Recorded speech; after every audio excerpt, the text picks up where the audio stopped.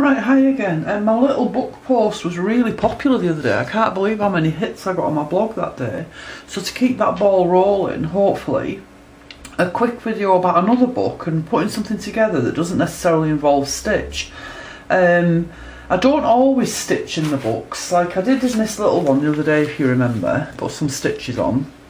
But sometimes, I don't know if there's any in here, I just stick things in, little bits of paper perhaps that I've worked on before. Like these will be torn scraps that are stitched on, but not on that day when I actually did the video. So there'll be little scraps of paper that I've stitched on previously and saved. And there's another one here, probably this one.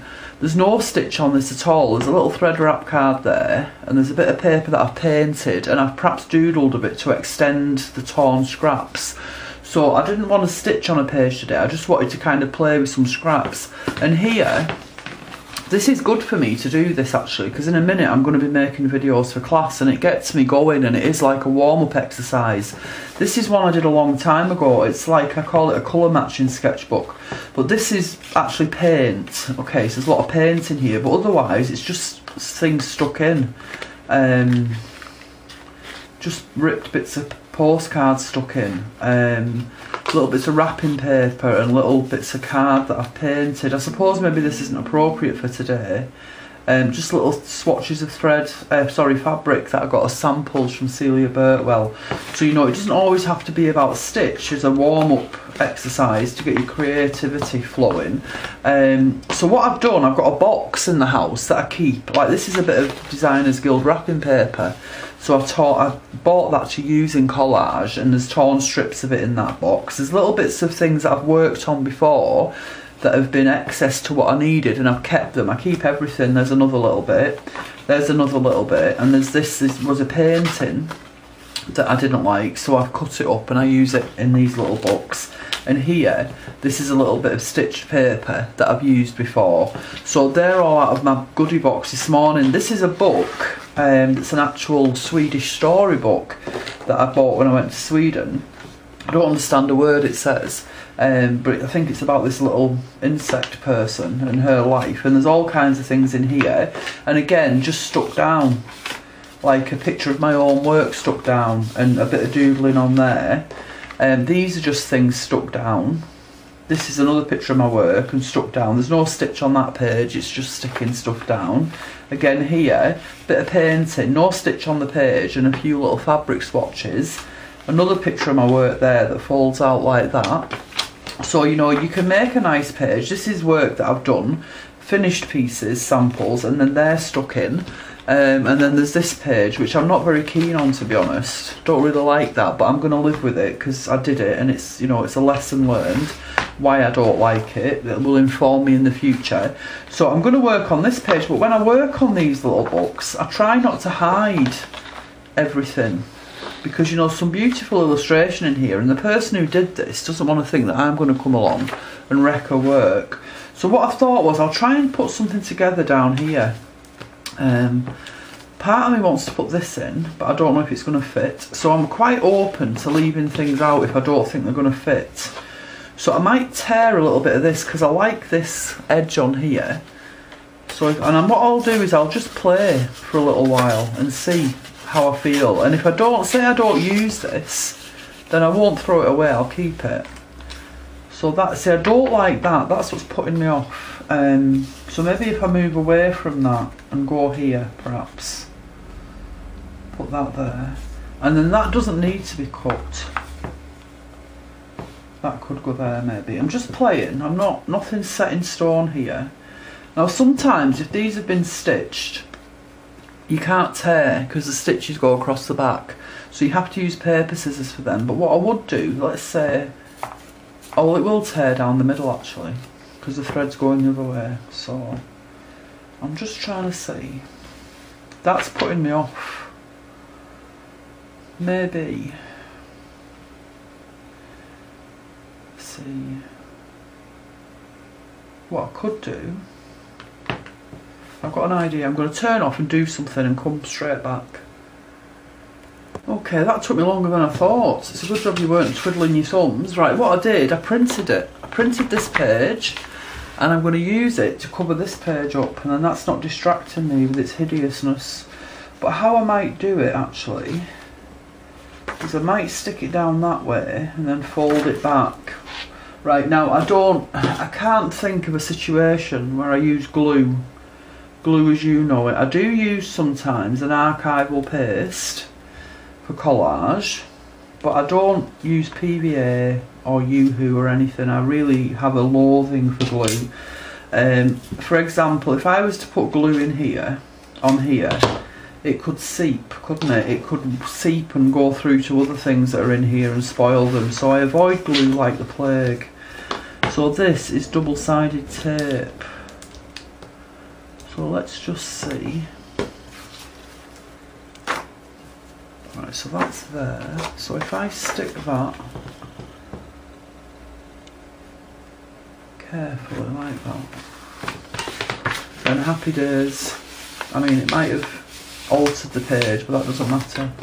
Happy days. So much better to work on a surface when you haven't got something here distracting you because you don't like it. So let's have a play with this. I'm not sure that this is strong enough to jump out the page colour wise.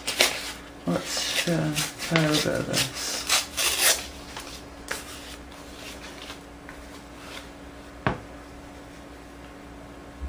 Right, maybe it's the page. No, these are all a bit pale, aren't they, really? What I might do, let's have a look. So if I kind of create like a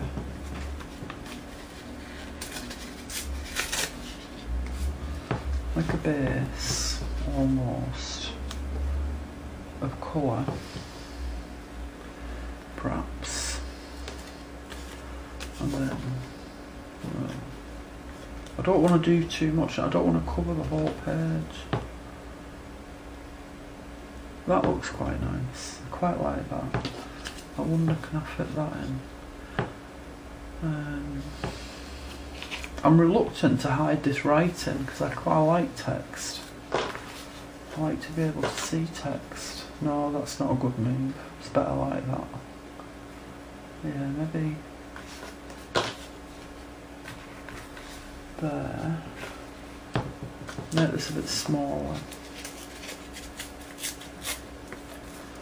And there.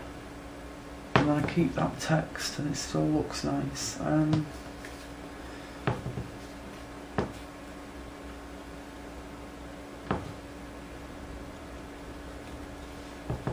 I could be here all day. Let me see what else I've got. That's too big. Well, what about that? And then that.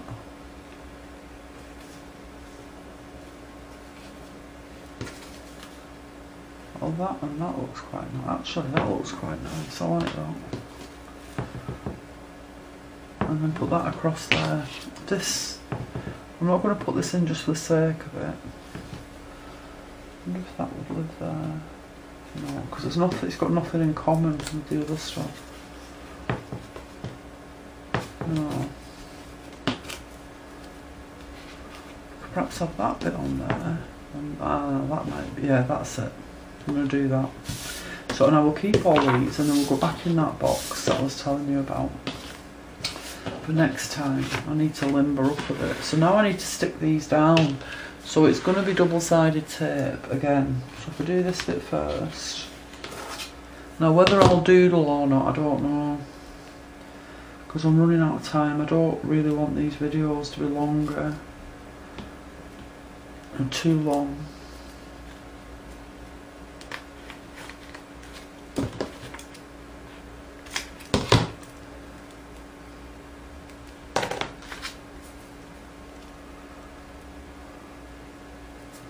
I mean, I've got housework to do, classwork to attend to. There. Do this bit. We'll just put a bit on the back because it's not going to get a lot of wear and tear. It's just going to sit on this page and be turned over occasionally. so it doesn't need a lot of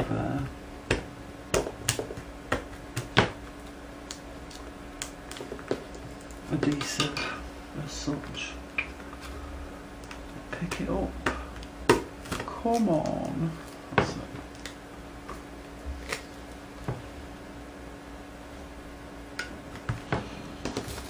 And then that bit. See that thread hanging off there? I like that. I'm not going to do anything with that. That's nice. That little fray. Put this on here.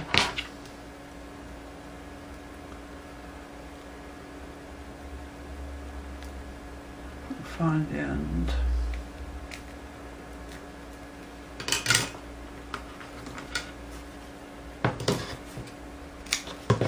I'll put a bit on here while I've got the end handy. Should make life a little bit easier.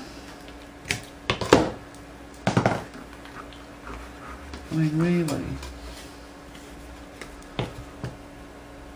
these videos are probably too long. Because, you know, mostly you probably come here just for a quick look, not to hang about, you know. Put that there. And get this one. And it's a lovely way of storing your scraps, and then if you come back to look at this, you might think, oh, that paper worked really well, I'll make some more of that. It's nice to have a stock of these things, I think, because you never know when you're going to need them or when you're going to use them. If I do that, where am I going to put that? I had it in the middle. I think maybe there. I don't want it on a straight line with that one though. So, why? I don't know, I just don't. There. There. Now I could doodle on this. I could actually add some colour to that in many, many ways. I could, for example, it's all very neutral colours, isn't it? Greys and things. So I'm trying to see. I think the one that I'm thinking of is probably in the other room because I've been using it to draw on fabric. I'll try a brown Sharpie. Like I don't really want to because I'm not. But for example, I could do dots there and dots down there. I could extend these circles out of the page. I could extend that line up there and down there. Okay. Look at your patterning and try and extend your patterning. That's what I could do. I'm reluctant to do it because I don't feel like my head's focused on it. But yeah, so that's another page put together, and also hidden something that I really don't like. So I'm going to turn off, because I don't, like I say, I don't want it to be massively long.